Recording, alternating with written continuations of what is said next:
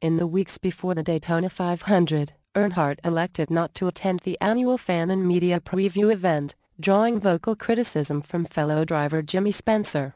On February 3 and 4, 2001, the first time in his career, Earnhardt participated in the Rolex 24 endurance race at Daytona, the event which kicks off speed weeks at the track.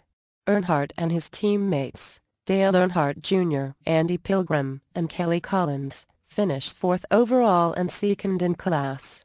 Ultimately, however, 2001 Speed Weeks would be the first in many years that Earnhardt failed to win one race. In the Budweiser shootout, Earnhardt finished second to Tony Stewart. Earnhardt was also denied victory in the Gatorade Twin 125 qualifying race. Earnhardt had won every Twin 125 event he competed in during the 1990s and was poised to win again in 2001 when Sterling Marlin pulled off a slingshot pass going down the backstretch, taking the victory away from Earnhardt. The morning of the race, Earnhardt appeared confident and relaxed. Earnhardt was a frontrunner throughout the race, leading 17 laps.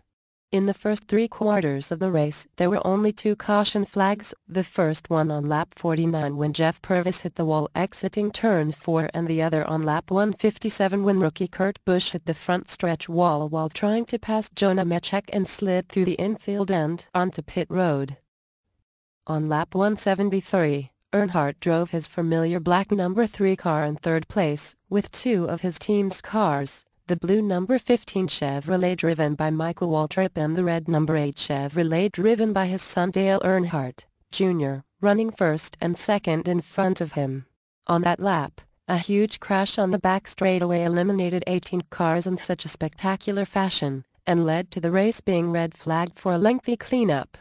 Those involved in the crash were Jason Leffler, Steve Park, another of Earnhardt's drivers, Rusty, who would rally back to finish third, and Kenny Wallace, Jeff and Robbie Gordon, Bobby, the defending Cup champion, and Terry Labonte, Mark Martin, Tony Stewart, Elliott Sadler, Jeff and Ward Burton, who had led the most laps in the race so far with 53, Jerry Nadeau, John Andretti, Buckshot Jones, Dale Jarrett, the defending Daytona 500 winner, and Andy Houston. The crash began when R. Gordon turned W. Burton at the exit of turn 2. Stewart got hit by W. Burton, turned backwards against the outside wall, and was pushed airborne over R. Gordon. Stewart then flipped over twice, hooking to Labonte's hood, and stood on his front wheels before coasting to a stop in the infield, while W. Burton's car turned sideways and collected most of the field behind him. Earnhardt, Ron Hornaday, Jr., Ricky Rudd, and Ken Schrader were 4 of the few drivers who escaped the crash scene. During the ensuing caution, Earnhardt spoke his last known words in this conversation between him and his Rolex 24 teammate Andy Pilgrim. Earnhardt: "So, you got any advice for me here coming up?" Pilgrim: "No, man, I haven't got any advice for you. Just keep doing what you were doing." Earnhardt: "Okay, just wondering." Pilgrim: "Cheers, talk to you later." The race restarted on lap 180, with Waltrip and Dale Earnhardt, Jr. still out in front. Sterling Marlin, who had beaten Earnhardt in the Gatorade duel, led the next 3 laps before Waltrip took the lead again. The lead changed several times between Waltrip and Earnhardt Jr. during the next few laps. As the laps wound down, Waltrip and Earnhardt, Jr. were running in first and second place, with Earnhardt Sr. behind them, blocking Marlin's attempts to pass.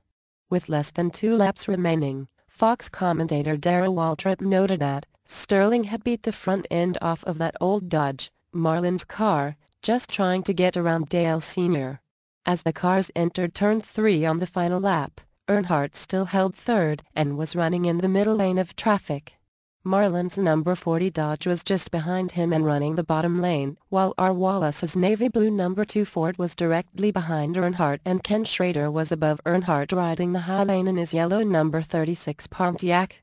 The accident occurred in turn 4, when Earnhardt made light contact with Marlin. Earnhardt veered off the racetrack onto the flat apron and went back on it, only for Schrader to run into the passenger side of Earnhardt's car.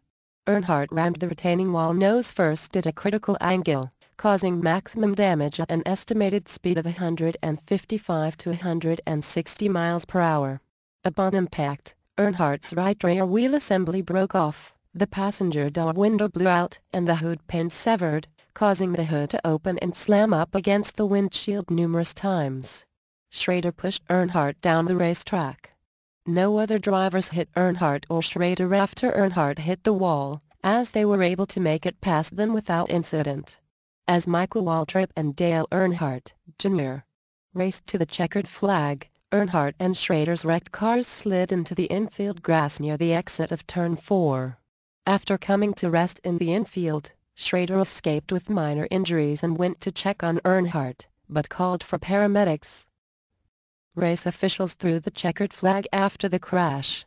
Waltrip won the race, with Earnhardt, Jr. finishing second behind him. Rusty Wallace finished third, Ricky Rudd finished fourth, pole sitter Bill Elliott finished fifth, Wallace's brother Mike finished sixth, Marlin finished seventh, Bobby Hamilton finished eighth, Jeremy Mayfield finished ninth, and outside pole sitter Stacy Compton finished 10th. Jonah Mechek finished 11th.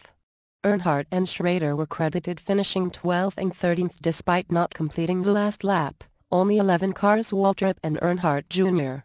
included finished on the lead lap as a result of the long green flag runs and the lap 173 crash. Afterwards, Earnhardt Jr. rushed to his father's situation. Earnhardt was extricated from his car by Daytona's safety teams and was taken to the Halifax Medical Center. Earnhardt's death was officially pronounced at 5:16 p.m. The official cause of Earnhardt's death was given by the Volusia County Medical Examiner's Office as blunt force trauma to his head among other injuries due to the incident. His head also suffered a basilar skull fracture on impact, which caused the fatal injury. As per NASCAR rules, any driver who is involved in a crash and is unable to drive back to the pits or who must be extricated from his car, must report to the infield hospital. However, in severe cases, the driver may be sent directly to the emergency trauma room at the major hospital near the circuit. Less than 2 hours after the accident, NASCAR President Mike Helton announced Earnhardt's death. Earnhardt's car experienced a crash impulse of approximately 80 milliseconds in duration. The result of the wall impact and the impact from Schrader's car combined to yield a change in velocity of approximately. Earnhardt's death triggered widespread media attention. One newspaper called the day, Black Sunday. Devastated fans congregated at the headquarters of Richard Childress Racing and Dale Earnhardt, in the night of the crash at Daytona International Speedway. Earnhardt was featured in the following week's Time magazine, and a video from the race was played on nearly every major television channel in the United States. Earnhardt's funeral was held on February 22, 2001 at the Calvary Church in Charlotte, North Carolina. His death led both to a police investigation and a NASCAR-sanctioned investigation. In a reversal of previous NASCAR policy, nearly every detail of the investigation was made public. Days after the crash, Sterling Marlin received hate mail and death threats from fans who blamed Marlin for Earnhardt's death.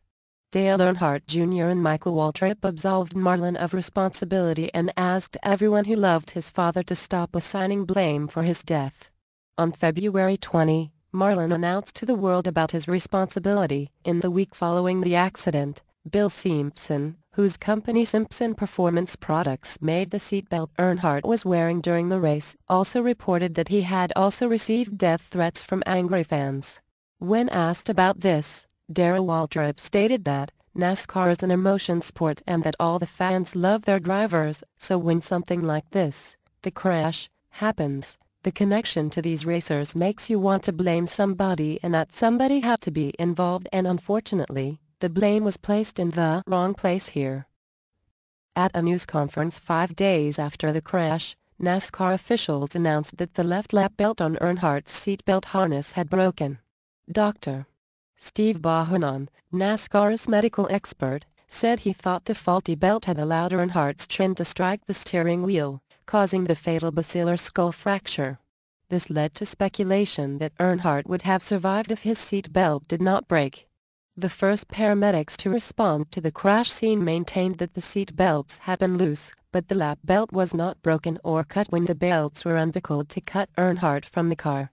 However, NASCAR's investigation concluded that each of the EMTs who attended to Earnhardt after the crash reported that the buckle position of Earnhardt's harness was off-center by 4 to 8 inches, which would have been impossible had the lap belt not broken.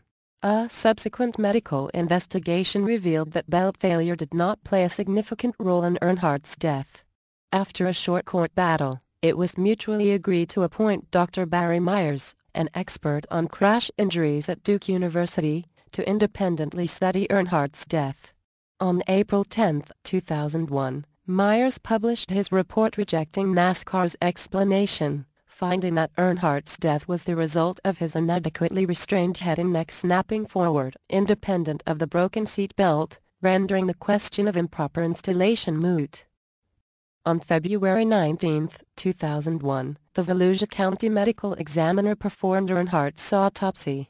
The unusual act of notifying NASCAR and Teresa Earnhardt was made prior to releasing the records sought by members of the public and media. 3 days later, Teresa Earnhardt filed a legal brief in the Circuit Court of the 7th Judicial Circuit, in and for Volusia County, Florida. Once the complaint was filed, the coroner's office was barred from releasing the public records, including autopsy photographs, pertaining to Earnhardt, until a formal hearing on the merits of Teresa Earnhardt's case could be heard.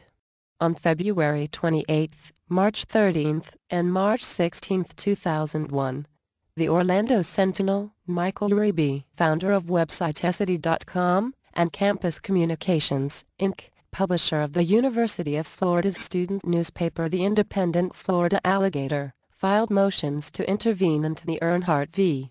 Volusia litigation in order to uphold their rights to inspect and copy public records held by the Volusia County Medical Examiner, to include the photographs and videotape of Dale Earnhardt's autopsy examination. On June 12 and 13, 2001, a trial was then conducted before Judge Joseph Will eventually ruled against Uribe and Che's original public records requests and constitutional arguments to inspect and copy the medical examiner files pertaining to Dale Earnhardt, to include autopsy photographs. Judge Will's ruling set forth in motion an extensive legal battle later fought in the appellate courts by both Uribe and Che, seeking to deem the denial of their public records request unconstitutional under Florida state and federal laws.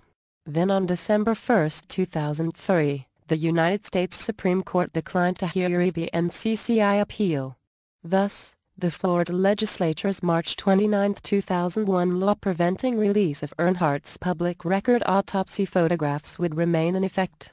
The Florida legislature's March 29, 2001 law, also known as the Earnhardt Family Protection Act, was sponsored by Senator Jim King, R. Jacksonville, and changed Florida's previously long-standing and historically open public records laws from that day onward. The Earnhardt law deemed Florida's medical examination autopsy photographs, video and audio recordings exempt from public inspection without the express permission from applicable next of kin.